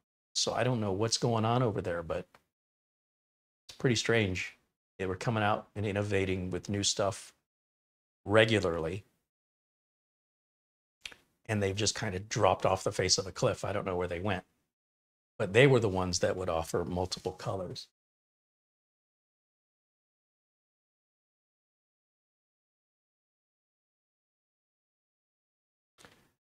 Nick Caffrey says on the NAB9 page, there was an ad for the MSO1, which looks savage. Yeah, we did a review on the MSO1 about 2 or 3 months ago. It's a monster of a machine. And absolutely, it's bigger. It's physically not as tall, but it's 2.5 times the size of this width-wise. And it's an absolute monster, for sure. And if you're interested in it, be sure and go back and watch our video review on that from a few months ago.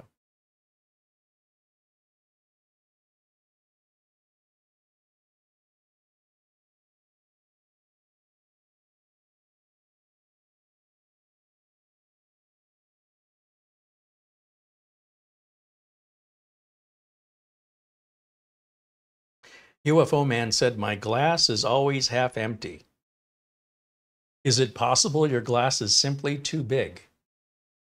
Because if it were a smaller glass and you poured it into that, wouldn't that glass be full? Did you ever think of that? Gabriel says hello.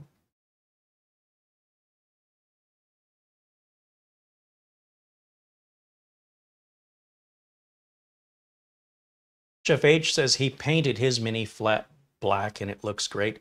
I could imagine painting these wouldn't be that difficult. You'd obviously want to remove the innards and tape off any areas that you didn't want to have painted. But it's such a small thing. I would imagine prepping it so the paint sticks properly over time would be important. And I have no skills in painting or woodworking. I'm the last guy you'd want to do it. So I'm not aware of that many people, honestly, who approach me with the technical question of what color does it come in. Like usually the questions I'm answering are, can it run this software? How fast is it? How much RAM does it have? How much storage does it have? It's interesting to see the shift that life has become so good, that life has become so easy, that performance becomes secondary to how it looks. And I get that in orange. From my perspective, you know, my first computer was back in the early 1980s. And there was a lot more money than this, and I got a lot less, and it was a lot bigger and a lot slower, and it consumed a lot more power, and it was just a green screen or an amber screen CRT. Came in one size, and I was exceptionally grateful to have it. It never occurred to me, ever, that I should take it and paint it a different color from beige. Like, that was so inconsequential. It's sort of like looking at my tools, wrenches and screwdrivers, and deciding whether or not I want to buy them based on what color they are. When I'm wrenching on a car or I'm working with power tools, I don't care if I've got the DeWalt yellow or the Milwaukee red or the Ryobi green. I care about how much impact the driver has, what the battery life is, how heavy the tool is, how reliable the tool is, how it fits the hand. You know, what's the warranty? How long does the battery last? How long does the battery need to charge? Can I use the battery in multiple devices, or do I have to buy a different battery and charger for every device? So for that reason, I buy Ryobi tools because I can use their 1+ battery on like 200 different tools. So you don't have to have a variety of chargers and batteries.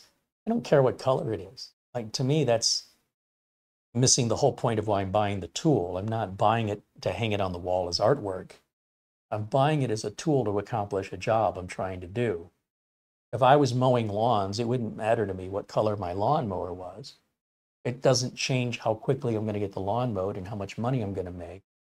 But if it costs more to get it custom painted, I'm not quite sure that's a sound investment in my business.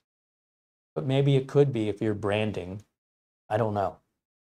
I find it quite an unusual question because I expect technical questions. I expect warranty questions, cost questions. And while I do open the floor to the questions, more and more I'm hearing questions that care more about how it looks than how it performs. And so that's just very opposite of everything that I looked for, right? Because everything keeps getting better and better. And we've reached a point, I guess, where the differences now in generations are so minute that now we have the luxury and the entitlement to care about what color is it. It's very strange to me. I'm just kind of baffled and amused that that would be a concern, especially as small as it is. If it was bigger and it was something more people were going to see, makes more sense. I wouldn't do all this if I didn't have a YouTube channel. There's nobody to see this for. Without the YouTube channel, who would see that? Just me? Somebody who comes over? Who am I doing this for? So some people, it's really important to, and they'll spend a lot more money for this, by the way, a lot more. There's more profit on those LEDs than there are on the components that actually matter. But, you know, your money, your priority. Nobody's ever paid me to come out and fix their LEDs. It's never happened. Never got an emergency call. My LEDs are out. I need you over here right now. I don't think it's ever going to happen.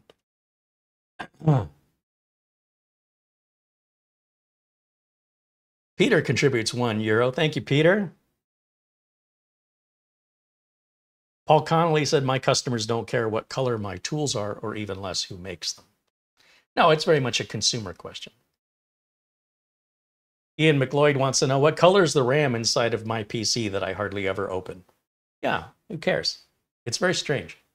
But whether or not I find it strange, it doesn't change the reality that there are a growing number of people that are more concerned with aesthetics with regards to computers than they are with the performance or the cost. Usually, the way I was raised in this industry, it's always been about value. You know, how much can I get for the money? That's where my focus has been in my industry, is offering my clients not the best at any price and not the lowest and worst at the cheapest price. I've said this before, and I'll say it as many times as necessary. We're always looking for the best bang for the buck at that time. So where's the best value? If you were to divide how much each megahertz that your processor is delivering by how much it costs to buy that processor, which processor offers you the most megahertz for the dollar today, right now, that you can buy? Doesn't do you any good if it's not in stock. Or do you just go after whatever the best, meaning you're going to pay the most, deal with heat problems, and then greatly depreciate very, very quickly compared to the better valued system that will cost you less and won't depreciate as quickly? Now, depreciation doesn't really matter unless you're planning to resell it. And for a lot of people who buy the very best, what you need to understand about those people is they don't just buy the best and keep it for 10 years. Not usually. Generally, the people who buy the best need the next best and the one after that and the one after that. Most of my customers don't have that budget, but there are people who do, and they prioritize. You know, they may not wear fancy clothes or drive a nice car. They might live in an apartment and not own a house and have any equity in anything, but they've got the latest and greatest CPU that just came out. And they always do, because that's their priority. And that's how they choose to, that's what's important to them. But that doesn't represent the majority. But it does represent the majority of people who make content on YouTube where they want to show off the latest and greatest. I'm not sure as a viewer, you're really getting much out of that other than, for most of us, wishing you could have something like that. For most of us, it's off limits price-wise. I think most viewers would be better served waiting for the hype to die down, and then for a content creator to go, hey, remember this thing I showed you last year that was X amount of dollars that was impossible to get? They cannot give them away today. So you can buy it at a fraction of the cost, not wait in any line to get it. You get the exact same part 1 year later, but you pay a lot less. I think that would be more appealing to most people, because that, for most people, would be far more attainable. And they could see universally the value in that. But the enthusiasts who make the content, well, there's a reason why they're called enthusiasts. Most computer users are users. They're not enthusiasts. They're not people that say, give me the best at any price at all times. That is what an enthusiast does. Overall, defining the kind of content you see here on YouTube from enthusiasts, it is usually highlighting whatever the latest and greatest is, and they want to be the first or one of the first to present it to you. I mean, if you're another enthusiast, I see the point of that, but most computer owners are not enthusiasts, but most video creators are in this subject matter. So you can see where it doesn't balance out, and how there's a misconception from regular viewers thinking they need that latest and greatest because of how exciting the content creator made it sound. And then they see the price and then they feel bad they can't afford it, when in fact, it probably wouldn't really offer them any benefit other than, you know, psychologically feel like they're keeping up when there's no reason to keep up. If your computer's doing what you need it to do and you are supported, in other words, you're getting updates, you don't have to keep up because your kids came over and said, why are you still running this old machine? What do they care? What are they trying to sell you a machine? Are they making commission? Don't worry about it. If it's a supported machine and it meets your needs, whether it's coworkers or friends or family, kids, grandkids, anybody who insults what you have, it's an insult, right? It's like you have a perfectly good working older car. And some kid who doesn't really understand the value of a dollar wants to know why you don't have a brand new car. Why are you still driving this 3-year-old car? You could have a new car. Why are you driving this old piece of junk? You're like, well, first of all, it's not old. Second of all, it's not a piece of junk. And third, you're not paying for it. And there's nothing wrong with it. And you can get out and walk if you don't like it. That's what I would have been told if I would have said those things as a child. I would have been told, you can walk. So the fact that people's reaction has changed, right? Where they think, oh, I really should do something about that. No, not necessarily. Unless you yourself are the one who brought it up, saying, hey, this thing's really old, I need to replace it. If somebody else is telling you that, imagine they told you that about you. You know, hey, you're really old and should be replaced. How would you react to that? It's an insult every way you slice it. It's like, well, what business is it of yours, right? Unless you're trying to sell me something. And if what I have isn't good enough for you, there's the door. Just leave. You know, that's a heck of a way to have a guest treat you, even if that guest is family. It's uncalled for. But people often respond to it. Like I'll get calls from consumers going, you know, my kids tell me I should change my computer. And I go, well, why? What's wrong with it? Well, it's old. Okay, but what's wrong with it? Is it not doing something you need it to do? You know, what is it? Are you running Windows 7 still? Is it something that's not supported?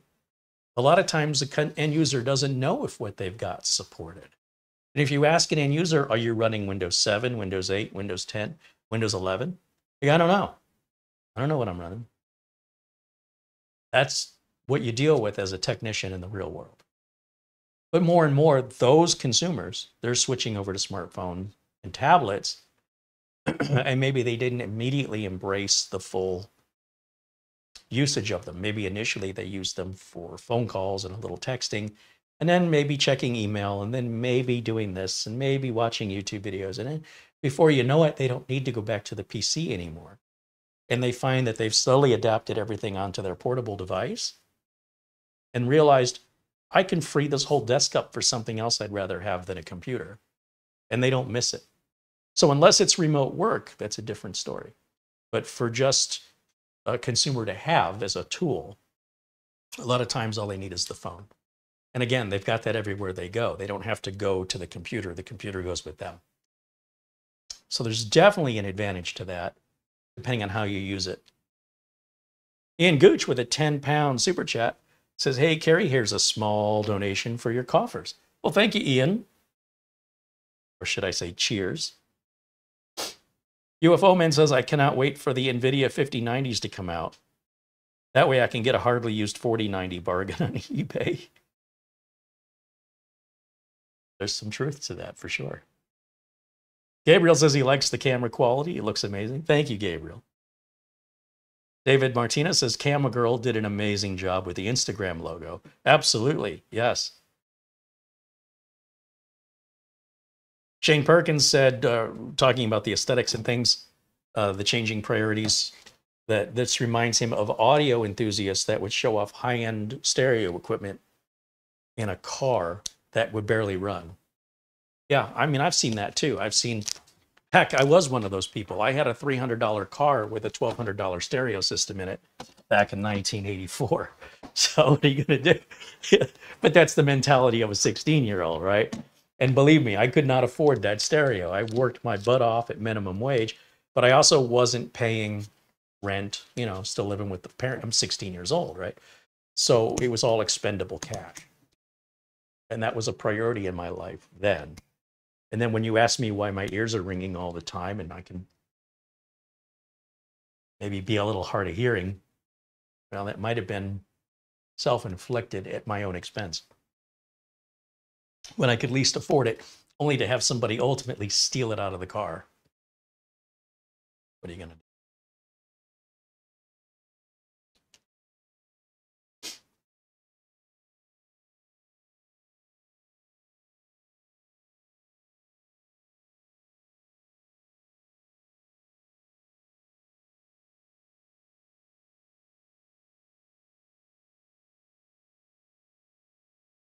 UFO Man says, we're putting innocent people in jail for an AI glitch. Are you new here? They've been putting innocent people in jail for all kinds of different reasons. AI glitch is just adding to more and more reasons why innocent people get falsely arrested. But that's always been going on. So what if there's another excuse? You know what I mean? It's not like it's changing anything.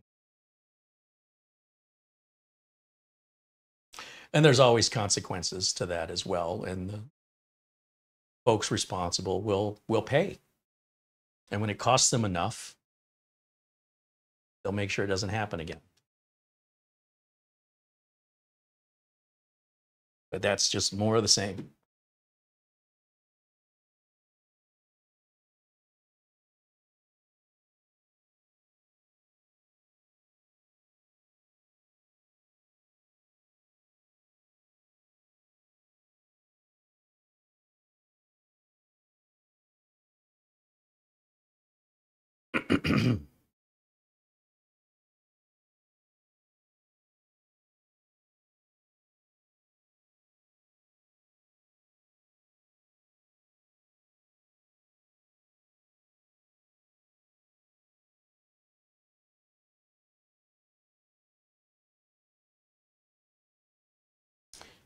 Yeah, unfortunately, we do encounter people in the community that have an air of superiority amongst themselves and their fellow community members, which is, for me, it's disappointing. I don't like to see that. We all have strengths and weaknesses, and what you might be good at, somebody that you're sneering or looking down at because they don't know technology well, are likely an expert in something you're a complete moron to from their perspective. So I've worked for doctors and lawyers regularly who are much better educated than I am, far more successful than I am, and couldn't find the power switch on the computer. I would not suggest that they're less intelligent than me. We simply have a different interest. And if you don't agree with my interest, if you don't believe in what I believe, that makes you a lesser person than me. It's not something I can get on board with. I'm sorry. And for humans at this point to still have that very primal tribal thought process is not something I can condone. And, you know, I can suggest and recommend you be aware of it so you don't fall trapped to that. It's all an insecurity coping mechanism. And it's unfortunate to witness it, but it is what it is. And at this point, if you recognize it, then react accordingly, which is likely not to engage. Just walk away. There's an expression that trying to be reasonable with an unreasonable person would be an unreasonable thing to do. And, you know, we see this like in the Linux community. There's a lot of superiority there. If there's one reason I won't use Linux, it's because of the community. It has nothing to do with the operating system. It has to do with the stigma of the most vocal Linux users acting like they're better than everybody else or they know more. That's the biggest turnoff for me that would have prevented my natural curiosity from exploring it. Because my concern is if I like it, I will now be associating as one of those people, even though I don't want to and I don't behave that way by default by including myself in that group. It's simply not a group I want to be associated with. And that's unfortunate for the operating system because it may have been something I would have embraced, but the community is so toxic, I would prefer to avoid it.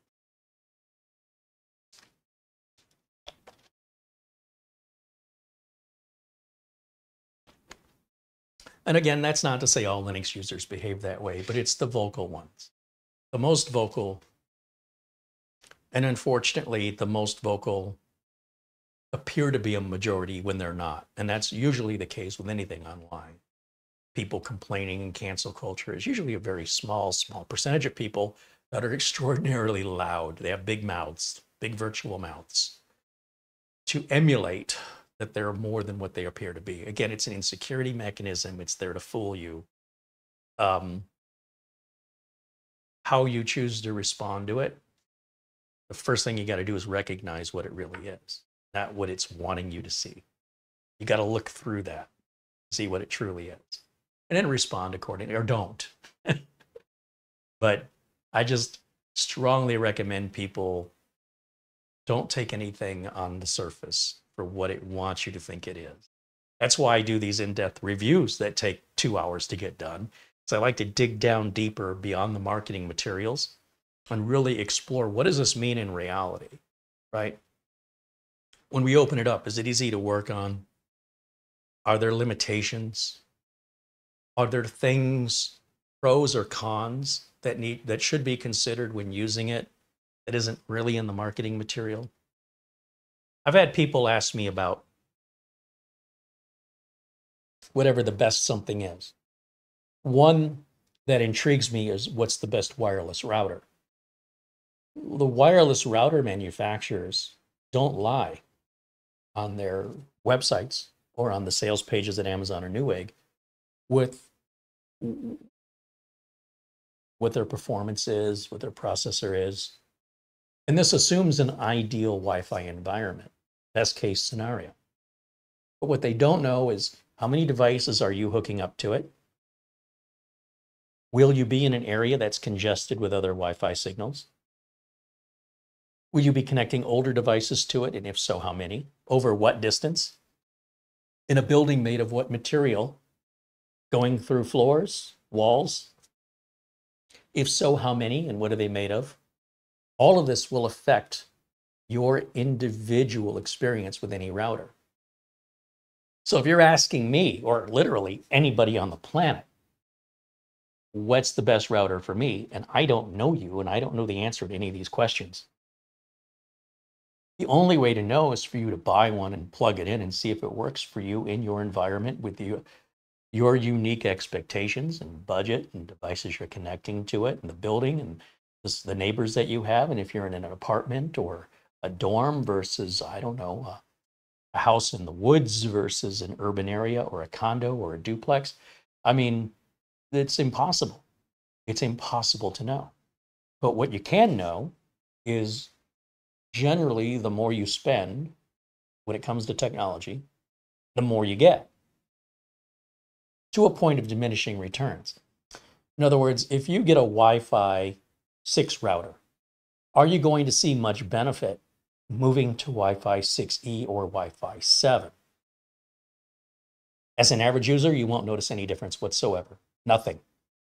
But as an enthusiast, it might be something that's worth spending the extra few $100s for.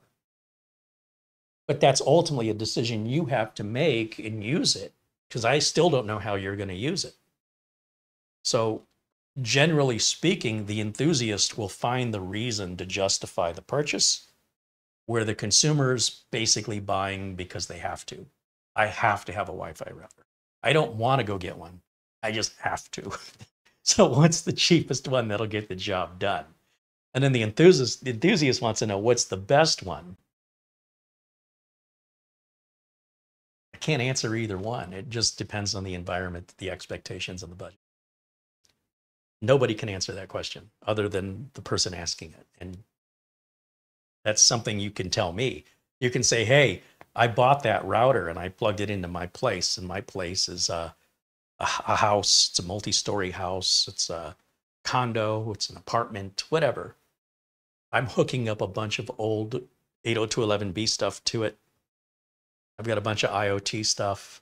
I've got a bunch of kids with cell phones that are streaming Netflix all day and playing TikTok videos. Didn't work with a damn, or it's been the best thing since sliced bread. It could be the exact same router from two completely different individuals who don't know each other. One person abhors it, the other person loves it. Who's right, who's wrong?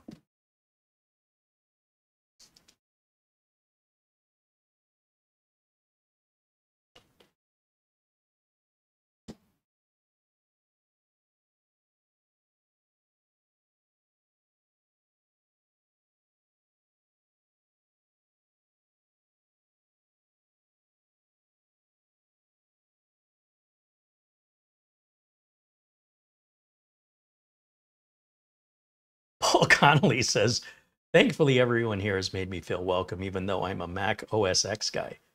Get out. I mean, I'm not sure what benefit my channel would have to an Apple owner, but we're certainly glad you're here and join us and that you're a part of the community, because it's an amazing one regardless.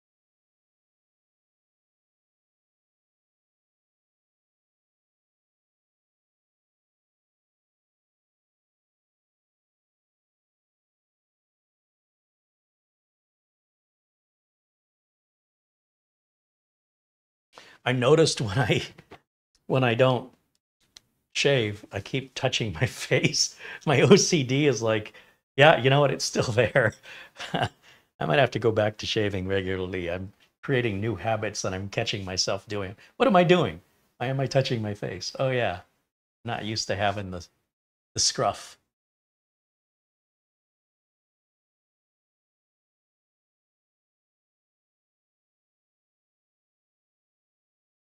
So we have a bunch of videos coming out that I just need to find the time to do. I still have some borrowed equipment from our friend Patrick over at Serve the Home that I'm looking forward to reviewing just for the fun of it.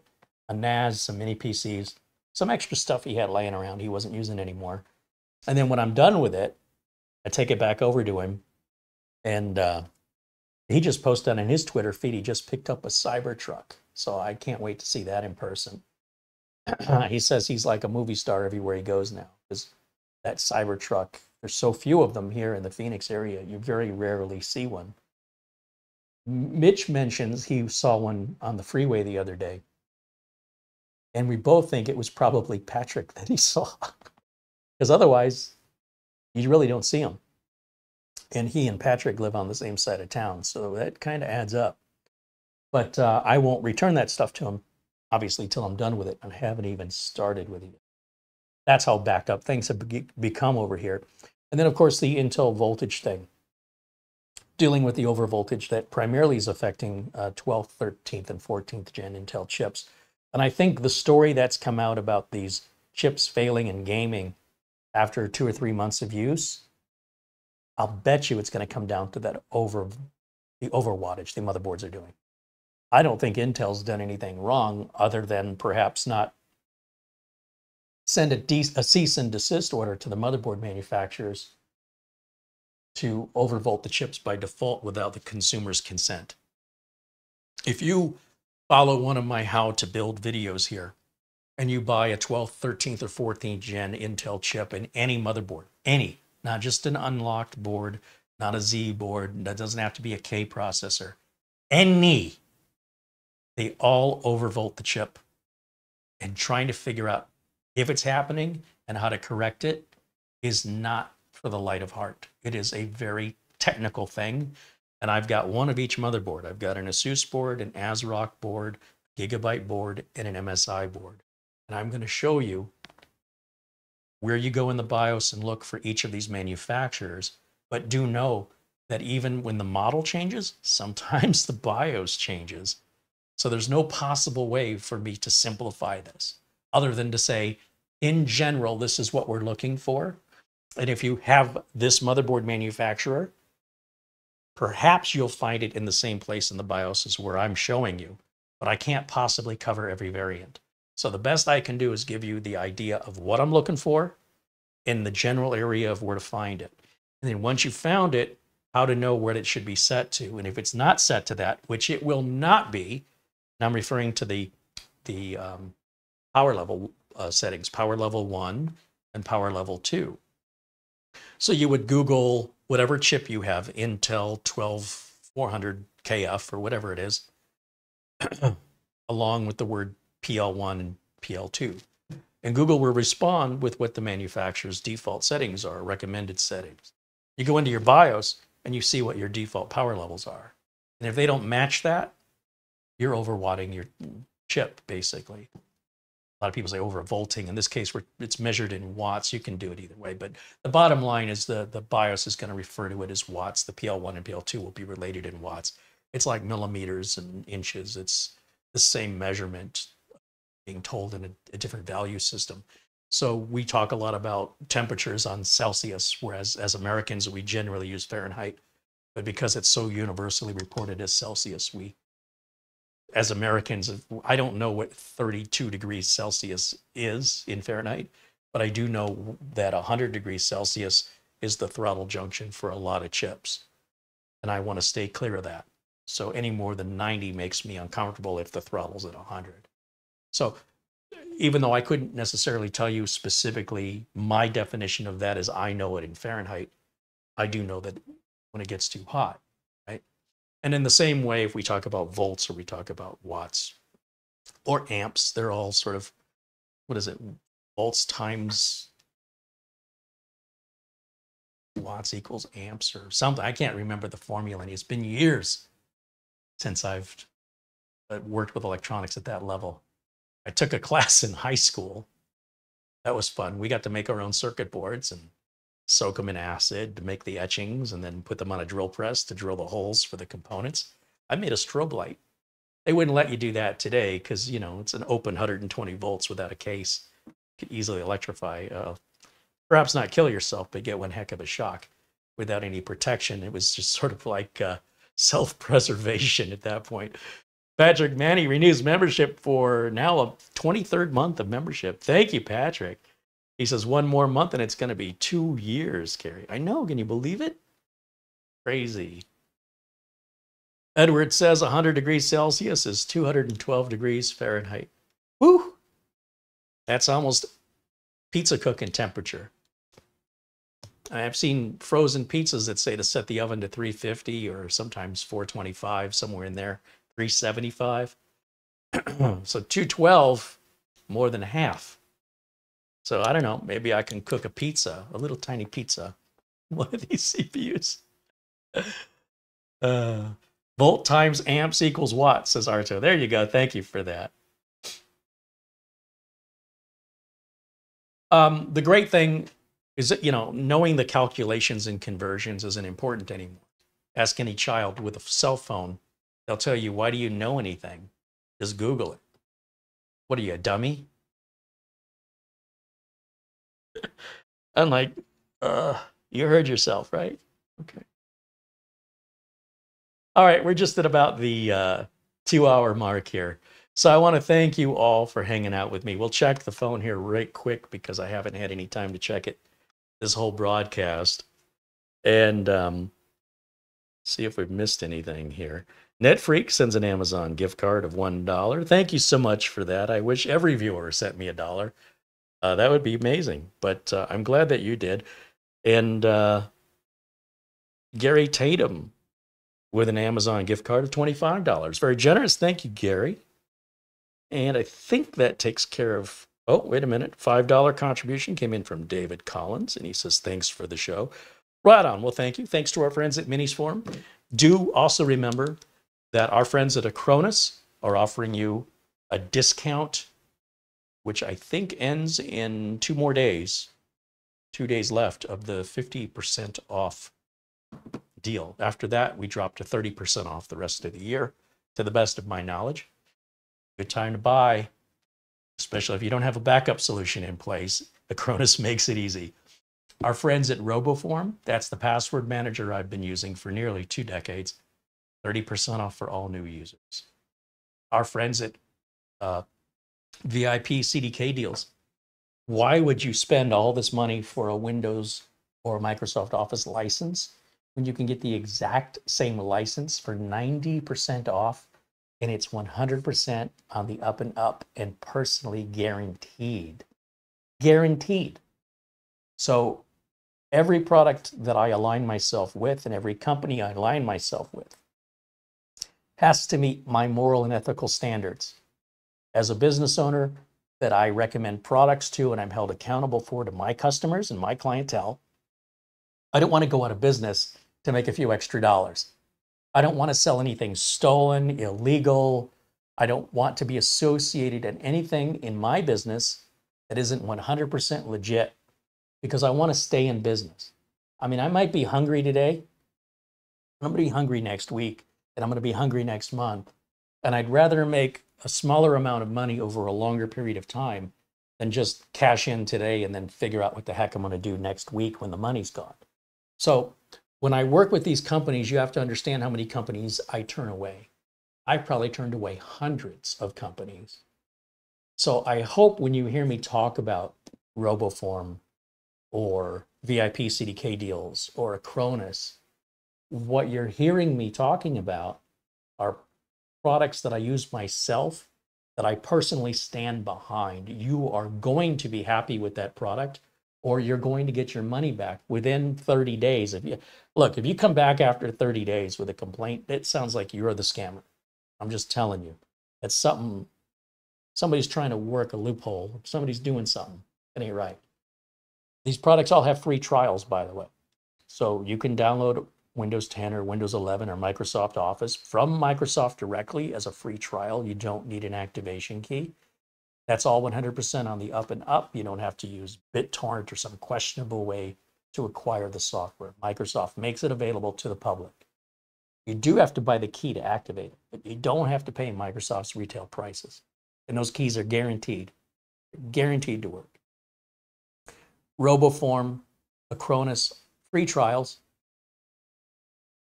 and you'll know exactly what you're going to get if you decide to buy it. So there's no I know it's hard to believe in today's day and age, but there's no deception here.